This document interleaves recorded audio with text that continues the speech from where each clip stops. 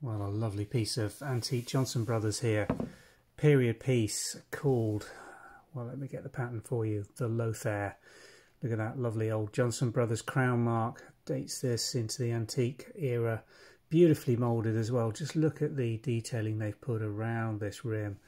Bulbous, lovely moulding, and a pedestal foot created beautifully around that china mark. And just look at the detailing again on the handle with this little bit of transfer printing and detailing, but it's really this lovely grey and white transfer printed design that makes this antique gravy boat stand out. And for collectors of grey and white or black and white china, I think this is going to prove irresistible.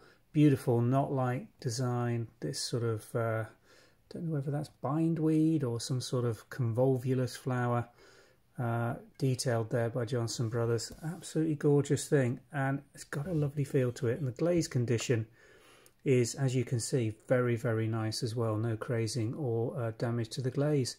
A little bit of wear on the foot, as you'd expect with the antique nature of this, but otherwise, what a beautiful period piece of Johnson Brothers earthenware china. Thanks for watching.